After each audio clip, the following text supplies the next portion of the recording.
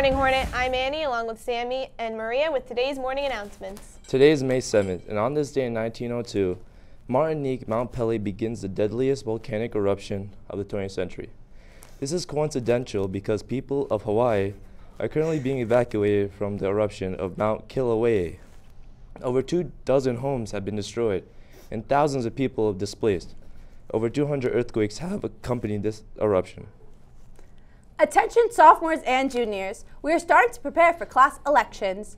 You're encouraged to pick up petitions by Friday, May 11th, immediately after school in Mrs. Pellegrini's office. The positions open are President, Vice President, Secretary, Treasurer, Historian, and Student Senate representatives and officers. Make a difference, get involved. Here's another way to get involved. Attention all sophomores and juniors interested in being a peer mentor next year. Applications are available in front of Miss Vigilante's office and guidance or Miss Morris's office, room 140. Applications are due no later than May 17th. Save the date. On May 18th, Movie Under the Stars is scheduled from 7:30 to 9:30 p.m.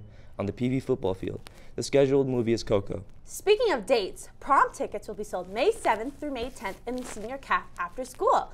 Prom tickets will only be sold with a signed permission slip. Slips can be found on the senior bulletin board, main office, or email. The deadline for prom tickets is May 10th, so if you plan on asking me, hurry up. Do you like watching the announcements and everything PVTV brings to you? Then come show your support at California Pizza Kitchen on May 9th from 11 a.m. to 10 p.m. May 7th to May 11th is National Teacher Appreciation Week. The Future Educators of America are sponsoring free applegrams during all lunch periods from Monday to Thursday. Members of FEA will be walking around the caf. Take a minute to write your teachers a note, letting them know how much you appreciate them. You can also stop by room 22 to fill out some apples. Remember, it's free. If you have any questions, please see Dr. Yopes or Brian Lewis. In other art-related news, I'd like to introduce to you the art show poster. If you would like one for your classroom or office, please let Miss Ingram know. The art department started screen printing them yesterday and will continue through next week.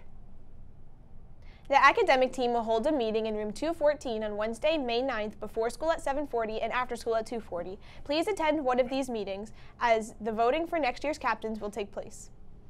Before we go to sports, a special congratulations to Catherine Bennett, who scored her 100th goal in lacrosse this Friday against West Milford. She is the second player in history to achieve this milestone since we started the program in 2009. She still has many games left to add to this great achievement.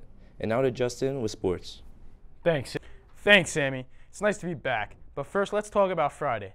Baseball beat Park Ridge 10-6, and the boys tennis team fell short 2-3 to Wayne Hills. But on Saturday, the boys lacrosse team fell short in a back-and-forth game 12-9 against Clifton. Though the baseball team really came through, beating Passaic Tech, the second seed in county. Great job, Hornets. Today on the schedule, the tennis team will verse Wayne Hills. Volleyball is away against Patterson Kennedy, and baseball is away against Passaic. And lastly, softball is away against Patterson Kennedy.